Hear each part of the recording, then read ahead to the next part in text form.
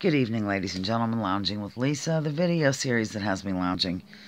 And it's kind of dark in here, but hold on.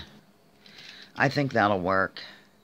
What is the month of November and December without a healing fever blister? I just got rid of this one and this one dried up. It's too much. But at any rate, I just wanted to drop in and say hi because I haven't really made any videos lately. What am I going to talk about, ladies and gentlemen? I'm disgusted with humanity for the most part.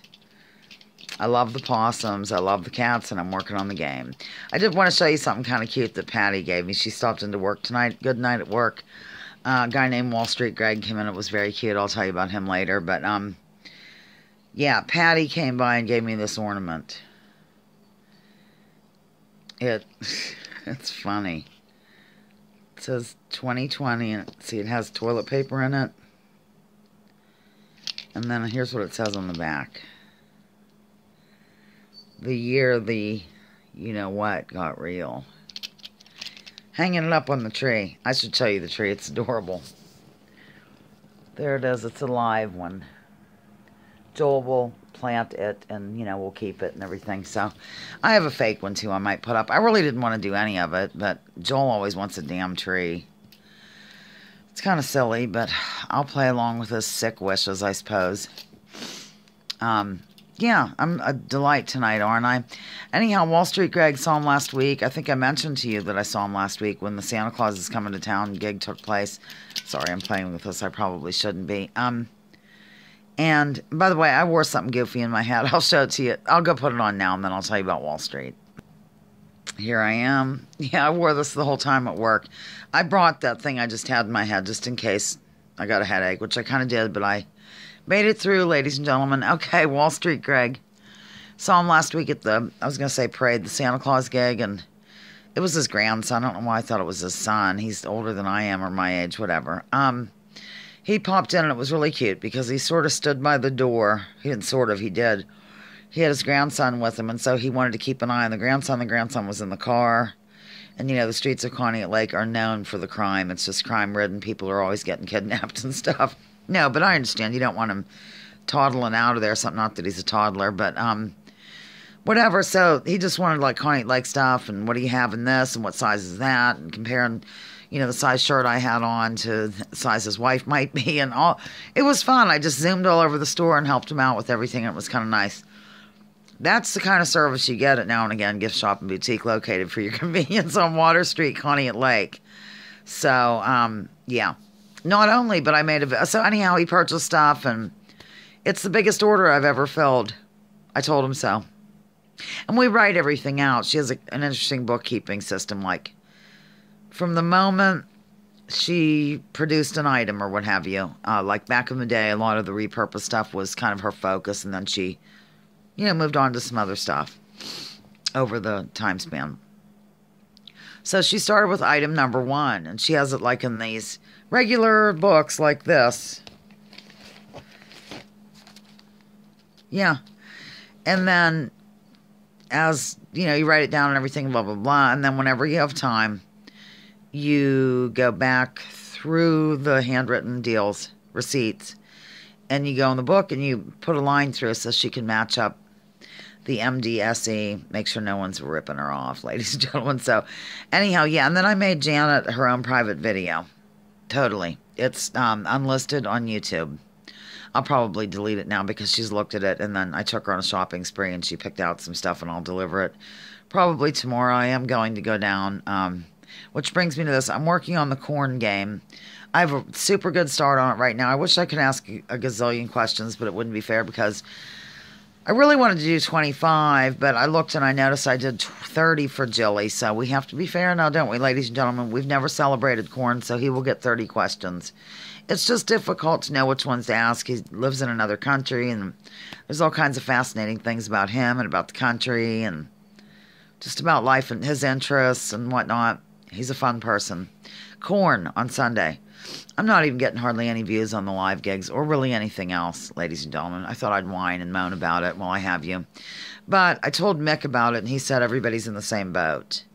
So it's not just me whining and whatnot. Whining and whatnot. What else? Let me pause. Not sure. So, yeah, open house tomorrow. Now and Again gift shop and boutique located for your convenience on Water Street. 11 to 4 is the open house. I'm just going to go down as a person. No, I'm not like on duty or anything, but I told Amy if she got busy, I could jump in and help because I want to like fill Janet's order, so to speak. I guess that's what it would be called, wouldn't it? And then, you know, get together with her and sew up the details.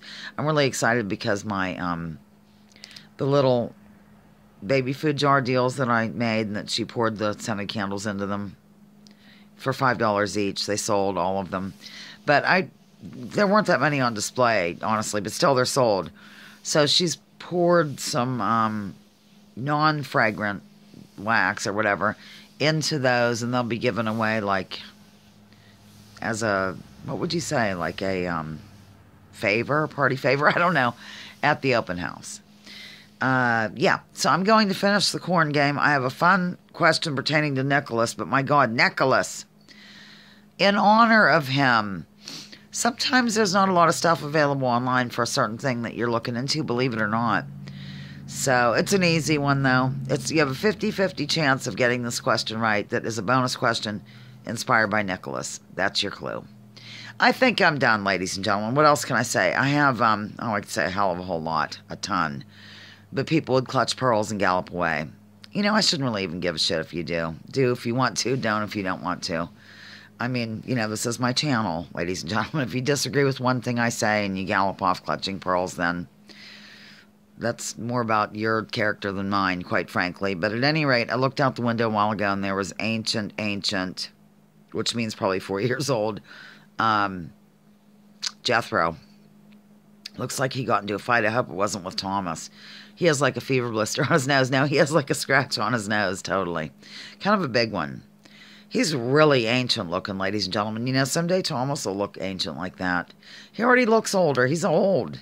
You know, because they rapid age. So he's like 8, 9 months old. That's what? Probably 50 years old. I don't think that old. But, yeah. I have some things out there for him and blah, blah, blah. What else? Who else? Why else? I guess that's all. Yeah. I'm going to let you go. I'll see you. I don't even know if I'll do anything tomorrow. I might. I'd like to get together with G-Sharp. Get together again with G-Sharp and with Mick. And do a Mondays with Mick or an Oregon, Pennsylvania SOC with G-Sharp. We can't seem to get it together. But it's, you know, that time of the year when people are, I don't know what they're doing this year. But I'm living life to the fullest, ladies and gentlemen. I will not be hampered by insane, they're not even mandates, whatever they are. Declarations, decrees by stupid governors and whatnot. It's just crazy and highly questionable in terms of legality. Okay, over and out here on Lounging with Lisa, the video series that has me lounging while coming at you with thoughts of the day. Join me, join others. Drop your political identities. Let's focus on issues. Leave labels at the door. Research before you judge rather than after. And remember, war is a racket. Don't take my word for this. Check out General Smedley Butler and what he had to say. I'll show you that tree one more time. I don't know if it'll be any good in there. And, of course, the toilet paper ornament, which I don't even know where I put, is, where did I put it? It'll be on there as well. Yeah. We're going to have more ornaments than tree. Bye.